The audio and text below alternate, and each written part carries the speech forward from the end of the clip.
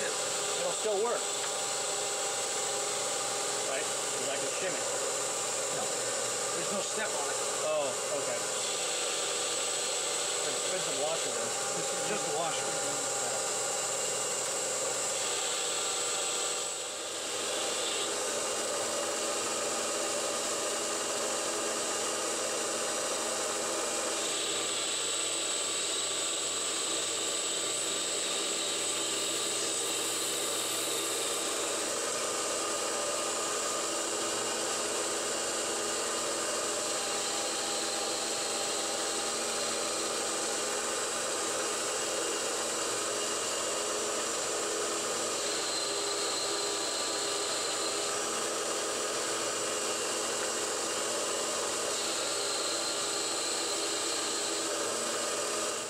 Well, here's the code. I put this together with the Wizards. Bit of a challenge. Start going loopy when you get to the last couple there. But anyway, they're facing cuts. I've got video of the parts being cut so you can see the sequence of it running. But I thought I'd show you the tool path. That looks kind of cool. And that's kind of what we ended up with. There's some more on the floor here and stuff like that. And there's the end result. So when you look at it close, it's like, yeah, there's some marring, a little chatter, because I used a cutoff tool for the whole thing.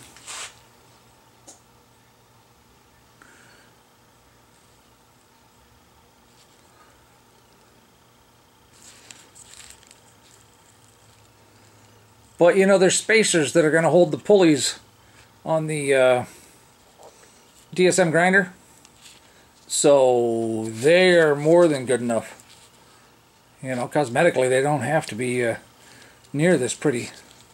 So that's that took several hours. It took way longer to write the code than it did to turn these out. For each 2.5 inch long blank that we cut out of the tubing, I got 6 of these.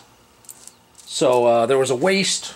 You know, this was our waste, the scrap at the end. We just decided that it was just faster and easier to do it this way than to try to squeeze out any more, you know, with any other technique and that stuff, you know, because that's it was $35 for a 8-foot piece of this aluminum tubing. So there's other video. Manually faced it on one side, drilled it out, and then put it on the CNC lathe to do the other spacers and stuff like that. So the DSM grinders are 99% done now, at least for me. Steve's still got a whole lot of work to do, putting them all together and stuff like that. So I'll have him pick that up when he gets back over here.